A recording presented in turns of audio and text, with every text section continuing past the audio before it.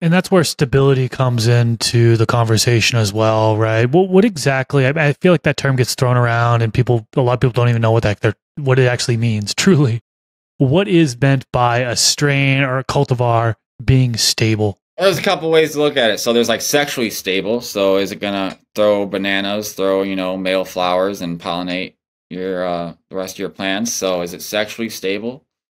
And also another way to look at it is like phenotypic expression. How stable is that? Some people, at least back in the day when stuff was created, like people wanted it to kind of just come out and be like the same as whatever the picture was or whatever. Now there's more variation with these polyhybrids and stuff, and a lot of people want to kind of hunt their own and kind of get that variation.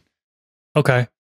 So it's not so much stability in regards to no, it's different types of herms, right? There's the herms with the nanners due to too much stress, and then there's herms where it's actually within the genetics to where you grow it out, it starts to flower, and you see pollen sacs form at the nodes, right? As far as being able to genetically, say, quote, breed those characteristics out of the plant, is that actually a possibility at all? Or is Herms always going to be within the genetics no matter what is done?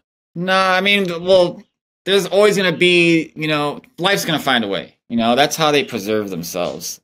But it goes back to like selecting plants and working with plants that aren't doing that. So if it's fully herming out, I'm not working with that plant. But if there's a lot of other plants aren't, and I'm running like a nice little number of them, you can see, well, okay, that was like the problem plant. That might just be, the one-off, random one. So you just got to keep kind of running plants and, find the ones that don't. You can breed that out. You got to just keep selecting it. But it's not going to be ever completely gone because this is how they preserve themselves. This is built into the plant. You can select and try to breed away from it, but no matter what, like it's going to be in there, because that's its survival mechanism to, reproduce if there's no, male pollen around or whatever female reverse plants around that are pollinating it.